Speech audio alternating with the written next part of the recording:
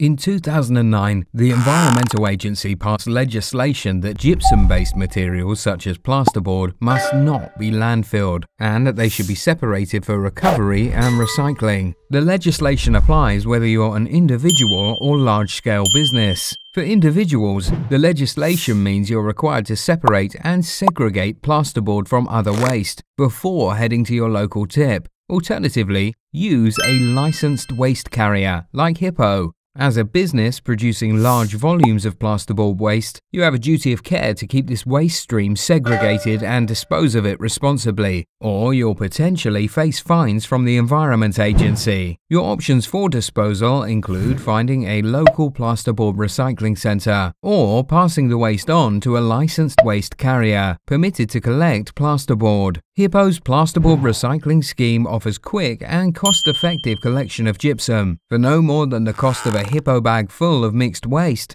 You can be reassured that Hippo's plasterboard recycling scheme provides you with an effective and efficient collection of gypsum. If you're producing gypsum waste from commercial projects and have larger volumes, contact us to find out what discounts are available.